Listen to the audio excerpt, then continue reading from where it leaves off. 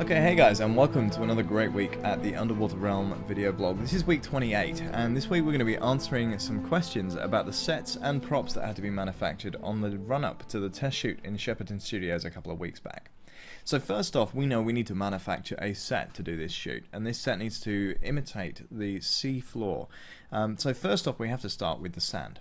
In order to not just have it look as if we've tipped a load of sand on the floor and it's completely flat, we need to create kind of a rolling, undulating sea floor, which means on basic calculations, a 4 meter by 4 meter area, which is what we need, to a depth of 6 inches is going to require around about 4 tons of sand, which is more than we can afford, more than we have space for, and more than we can transport from the southwest up to the M25, because it's obviously very heavy, more or less 4 tons in fact.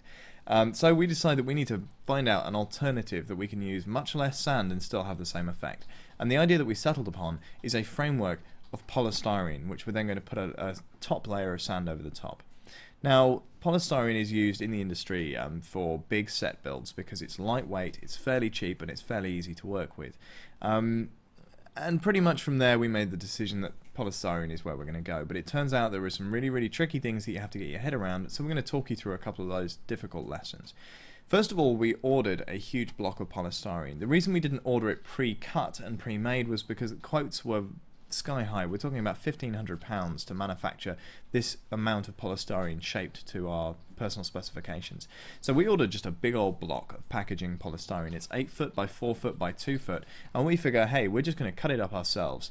But of course, the way you cut polystyrene traditionally is with a hot wire cutter. A lot of people have experience of doing this exact same thing with small kind of modeling polystyrene, whereby the thing is the size of a hacksaw and just passes a very small 12-volt current across a piece of nichrome wire. Now, nichrome wire is exactly what you might find in your toaster. It's the stuff that goes orange when it gets really hot and makes your toast toast. Now, if you get a longer length of this, heat it up, you can use it to cut through polystyrene.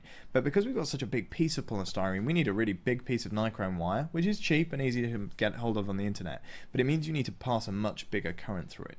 Early tests, we put 12 volts across it, nothing happened, and so we realized very quickly that we were going to have to pass a mains current across this thing. So we manufactured a jig. Obviously metal expands when it gets hot, so in this jig we included a spring, we included a weight, and we had the nichrome wire going from the ceiling to the floor of the garage, and we were going to pass this large block of polystyrene through it and cut a number of even-sized chunks.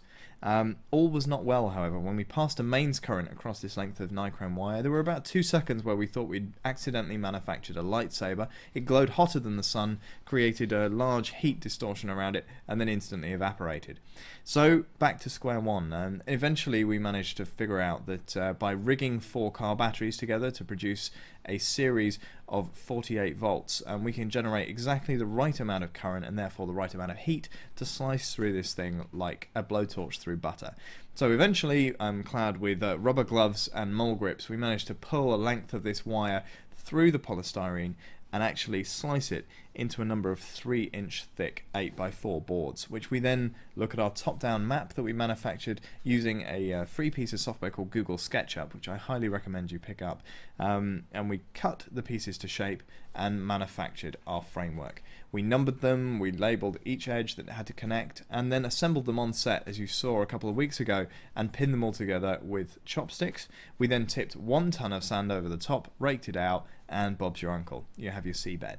No seabed, of course, is complete without large rocks, and in fact the storyline dictated that the aerialists interact with those rocks during the test shoot. Unfortunately, the only polystyrene we'd managed to get hold of at such short notice, we're now 3 days before the test shoot, was packaging polystyrene, which most of you will be familiar with because it has very large bubbles, about 2 or 3 mil in diameter, and whenever you hit it or chip it, the bubbles go everywhere. And it's very difficult to affect a smooth surface with this stuff. So you can't just cut and chisel and sand and create a rock texture. So we're very worried at this point that we've got something that's always going to look like polystyrene, and there's nothing worse than a rock that looks like it's made of polystyrene. So after a few hours of very fine detail sculpting that Shaz did with some very delicate tools that we refer to as a crowbar, a claw hammer and a hand axe, he actually managed to take a number of the sharp edges off this block of polystyrene, and we went over it with a tool called a heat gun, which is effectively like a kind of industrial strength hairdryer. Again, it's a nichrome wire. inside an element with a fan that can just blow heat or whatever you pointed at. And by melting the surface of this polystyrene, it actually takes away that bobbly texture, and it creates a really nice kind of eroded, weathered texture, which worked really well for this rock. And with a short undercoat and then a top coat from the spraying a mist of spray paint over the top, you can create a really interesting effect. Dress it up with a few barnacles and a few limpets and then a little bit of seaweed, and Bob's your uncle. You have a rock to sit on your seabed that registers really nicely on camera. Now, it should be noted that with all of this work with polystyrene, a lot of fumes that are given off are actually toxic. So if you are going to do any of this at home, be very careful with electricity, and make sure you do anything with polystyrene in a well ventilated area, because it is toxic. So with the set manufactured, we moved on to props. First of all, a spear that the main character had to carry, the tip of which was made of swordfish bill, which is the large sword-shaped bone at the front of a swordfish. Also a corset, or a piece of armour, around the midriff of our aerialist, which was supposed to be manufactured of whale leather. Now, obviously we don't have a very huge supply of swordfish bill or whale leather down here in the southwest, so we had to manufacture these things. And again, the sort of timescale we're on, we're about 5 days before the test shoot at this point, so it was a little bit of a challenge. But this is Shaz's area of expertise, and so Shaz went ahead and sculpted the shape of this swordfish spearhead in plaster of Paris. Now, plaster of Paris is really easy to work with, but very brittle. There's no way that the final prop could ever have been made of this. So he sculpted the original in plaster of Paris. We then manufactured a box around that, suspended the plaster of Paris sculpture inside, and poured in a silicone resin, which was actually, it would then set or cure around that sculpture. We could then slit, remove the original sculpture, bind it back together with pressure, and then pour in a polyurethane resin, which is a much harder substance.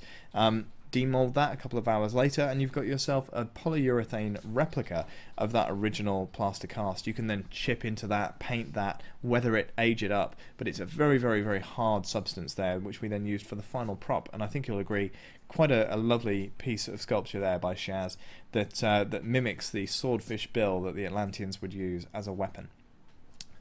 Once the swordfish bill was complete, we then moved on to the whale leather. Now, this gave us a number of different headaches, and while researching, it became very obvious that there are a number of different types of whale leather and different types of whale, obviously. But the skins are so varied that it's very difficult to get a handle on exactly what it should look like. So we went back and read original notes by a number of biologists. There was a famous biologist called Stella who discovered something that was then named the Stella sea cow, which was a creature that's now extinct, but he described its skin as being similar to the bark of a rough tree, and rather than a membrane, it was almost like an armor to protect it from sharp rocks as it swam around the ocean. So we really like that image as something that these people might manufacture armor from themselves. So we started out with tree bark. We got the gnarliest, roughest tree bark we could find. Obviously it's very thick and very curved, but by putting it in a box with a steamer, the sort you might use for say for example wallpapering, we managed to heat up that sap to a point that it became flexible, straighten the thing out, put it under weight, and allowed it to cool. Came down the next morning and we've got lovely straight sheets of tree bark. We then cut them into shape, and Shaz then applied another sculpture layer of an oil-based sulfur-free clay, which he sculpted a number of fine details into, creases in the skin and scratches from repeated use, this sort of thing.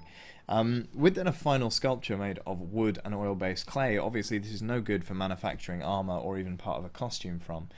So a very similar process was applied. It was laid on a tray with a wall of clay around it, again oil-based clay, and then the silicone was poured in over the top of this sculpture and filled up to a depth of a couple inches.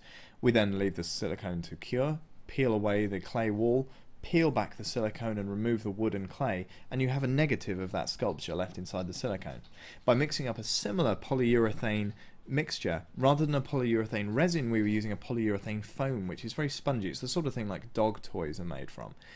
So we pour that in and it expands into that original cast, and then a couple of hours later, when that's cured, pull it out and you have a polyurethane foam version of that original sculpture. A quick undercoat with a matte black, and then a very fine repeated dry brush with increasingly light tones of grey, Shaz managed to paint this thing up to look like a wonderful, wonderful textural piece of this leather. A couple of applications of barnacles and limpets, and Bob's your uncle. Repeat 5 times and you have a corset that appears to be made of whale leather, along with a swordfish bill spear and an entire seabed set. Now obviously I've glossed over this in a matter of minutes, but if anybody has any questions on any of the other pieces of props or any specifics, we'd be more than happy to help out. Send your questions through, or if you've got any other interests in the area of silicone molding, go and check out Brick in the Yard. There'll be a link below the video, but they're massively helpful, and nothing that we do here could be possible without the support and resources that are available online. So big thumbs up to everybody that's helped us out along the way. Hope you like everything you've seen, and we will catch you next week when we go a little bit further into our journey towards creating the underwater realm.